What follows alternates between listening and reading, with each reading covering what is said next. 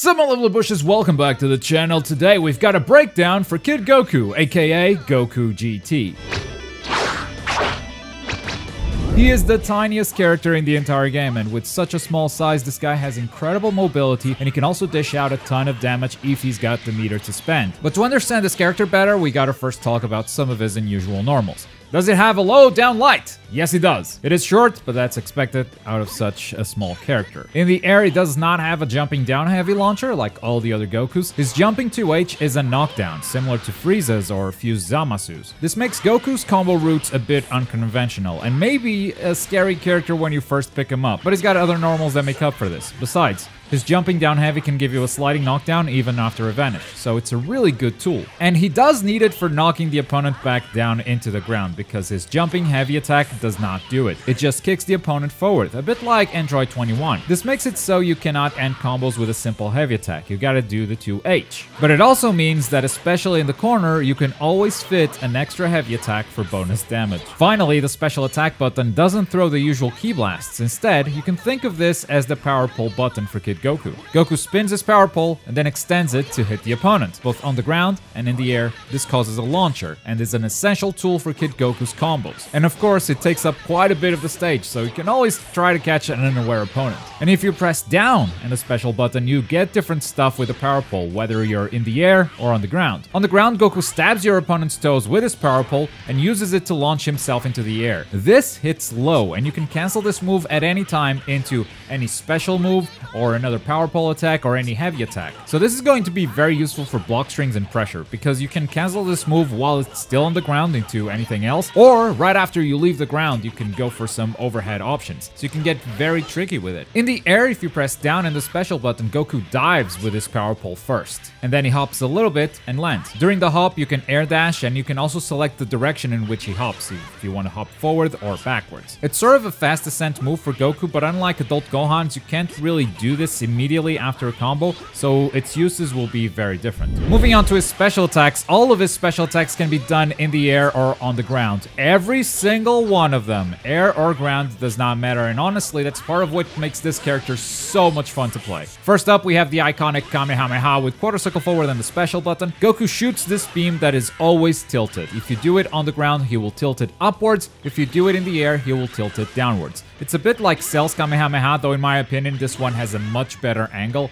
It's more horizontal, so it catches more of the screen. And while on the ground, you can also hold the button to run with a Kamehameha. And Goku sprints pretty fast. You can change the direction to run forward and back, and if you have any assists, this could be a way for you to just win the neutral. The Kamehameha is also Goku's assist. It's a beam assist, like everyone wanted, but it's a tilted beam assist, so not everyone wanted that. In my opinion, it is obviously a bit different, but I think that makes the character more unique. It still covers a lot of the screen. If your opponent likes jumping, I'd say this is even better than your regular beam assist. The one thing that makes me not like it as much is combos, because this is not gonna let you finish with that beam assist into Dragon Rush, you know, like for characters like Android 16 who really like finishing their combos like that. So if you're running a beam assist on your team right now, this might not be a direct replacement, but with a few adjustments, you could still fit your team for sure. Next up, we have the reverse Kamehameha with quarter circle backwards and the special button. And this ability is nuts. Goku will propel himself forward and hit the opponent with his head. You can control his direction, so you can go horizontal, diagonal, and you can even move forward or back. You have full directional control over this ability. Plus, you can link multiple of these together by simply tapping the direction you want to go and the special button. You can link 3 of these moves together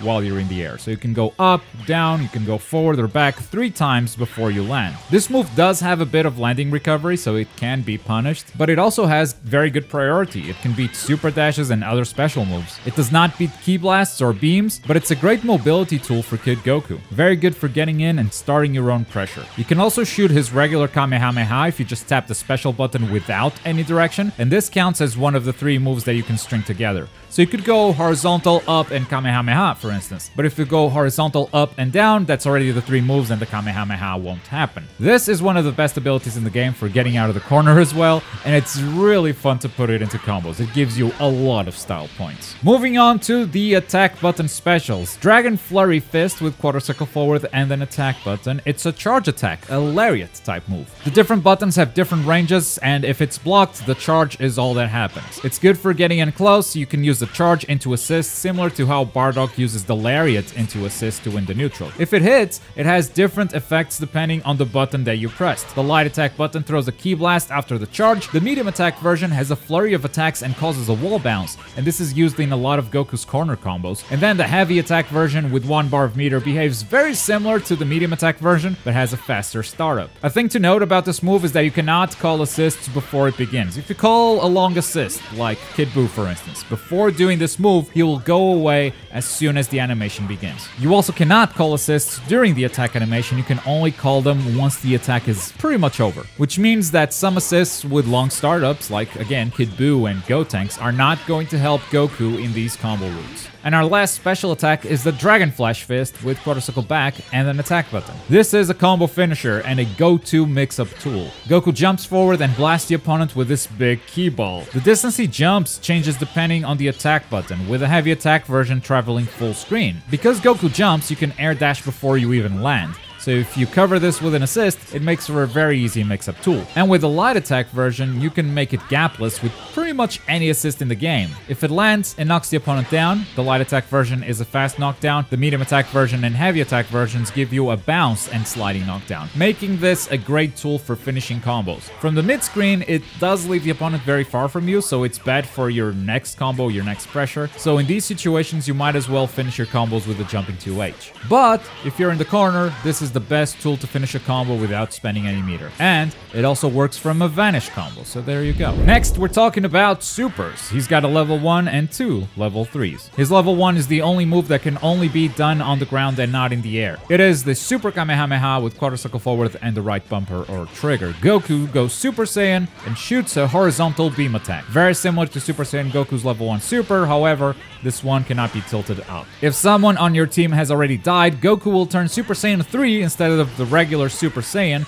and this super gains a damage boost of around 400 damage if done raw and 100 damage scaled. His standard level 3 is the Dragon Fist Explosion with quarter circle backwards and the right bumper. Goku powers up and lunges forward and kicks the opponent. If blocked, that's it for the super. If this connects though, you will get this whole animation playing out, and once again, if at least one of your teammates is dead, Goku will transform, this time into Super Saiyan 4, and you're gonna get a damage boost of around 800 damage raw and 200 damage scaled. Both versions also side switch, but they give you great pressure. So if you want to try to cross up on Wake Up to keep that corner, you can totally do that. Goku's final level 3 is the Super Ultra Spirit Bomb with quarter circle backwards and the right trigger. This Spirit Bomb is a lot faster than base Goku's, and this time you can move before it even is done exploding. Goku can combo into the Spirit Bomb by himself, and since he can move after the Spirit Bomb is done, he can also combo after it. This is part of what makes Kid Goku devastating when he has the meter, because he can just spend as much as he wants. If he has enough, he has a few touch of deaths without even using Sparking Blast. So I definitely recommend practicing a few, especially because comboing into your own Spirit Bomb is the only way to land it reliably, because if Kid Goku is on the bench, his DHC is actually the Dragon Fist Explosion and not the Spirit Bomb. You can also use it reacting to a Super Dash. It's fun seeing your opponent Super Dashing straight into the Spirit Bomb, but other than that, practice comboing into your own Spirit Bomb. As far as auto combos go, when you mash the light attack button, he does this. A couple of notes on his auto combo. The second hit vacuums a little bit, meaning it corrects the opponent's position, making it easier to confirm combos. The third hit is an unblockable grab, and that's always scary in mix-up situations. And as you can see, it side switches, so it's something you might want to use after a vanish, for instance, in case you're close to the corner. And when you mash the medium attack button, he does this. And now that we know his moves, here are some tips on how to use them. One of the questions I get very often is, what is this character's best position? Should he be a point character, a mid, an anchor? And I think mid is the obvious first answer for Goku. His supers get stronger as your team dies, and the fact that he can combo after his Spirit Bomb means he deals a lot of damage, but only if he has the meter, and the first character doesn't always have the meter. This is clearly encouraging you not to play him first. But also, with the current tech, I think he needs at least one assist to be viable. He's got some good mix-up options options, but they are either punishable or you will just lose your turn. On the ground, you can do 2S into overhead options, but this can be punished by a down heavy. And his Dragon Flash Fist is so good with an assist. Look, Goku is tiny. He hides really well behind bigger assists. He is so hard to see. But if he's going at it solo, I mean, he seems to be capable, but he's just a lot better with one assist. That said, it is still early, and as new tech gets discovered, maybe the anchor position starts being a bit more appealing. As you've noticed, Goku also has a lot of tools for winning the neutral. He's got the EX Dragon Flash Fist, he can run with a Kamehameha, and of course reverse Kamehameha shenanigans. However, without assists, these tools will make you lose your turn. They are safe on block, but unless you cover their gaps with an assist, the one who will be blocking is you, which is another argument for having at least one assist in the bench when playing Kid Goku. Either way, you'll start with him on the bench, so make sure you get some good use out of his assist. A lot of players jump around in fighters, and that's just the best case scenario for this little guy. Shoot that Kamehameha, you win the neutral easy. And then once you have him on the battlefield, make the best use of your positioning and your meter. Getting a character in the corner with Goku is very, very easy because his combos travel a lot. So from the mid screen, you can corner an opponent easily. I'll give you a starter combo for trying out the character, but down the line, I recommend you guys research more optimal stuff. For now, you can do this one from the mid screen. Your level 3 side switches, if you want to throw that at the end there, you will get good pressure, good Oki out of this level 3, but you will lose the corner. And sometimes you might not want to do that because this kid is just devastating in the corner. Here's an example of a corner combo.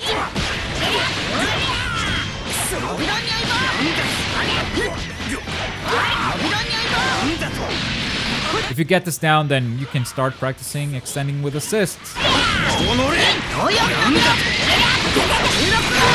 If you have meter and you want to combo into your own Spirit Bomb, you go Vanish, reverse Kamehameha horizontally, and then diagonally back. You gotta cancel into Spirit Bomb very, very fast from here. And then once the Spirit Bomb connects, Dragon Rush, Flash Flurry Fist, and then you either throw another Super, another level 3, or level 1s with the whole team. And yeah, that's damage. And that's also the breakdown. I hope you guys enjoyed the video. Hope you learned a thing or two. If you came here wondering if he's worth the money, I'd say he's gonna feel very weird at first, but he's definitely a lot of fun. He's probably the most fun I've had with the DLC character so far.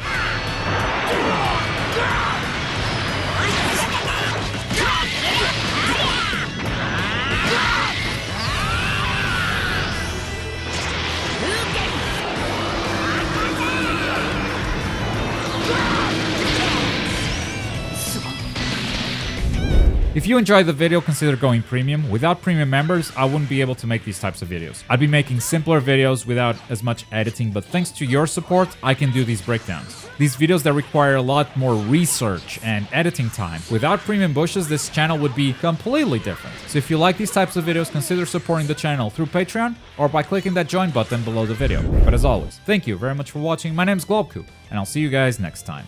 Bye.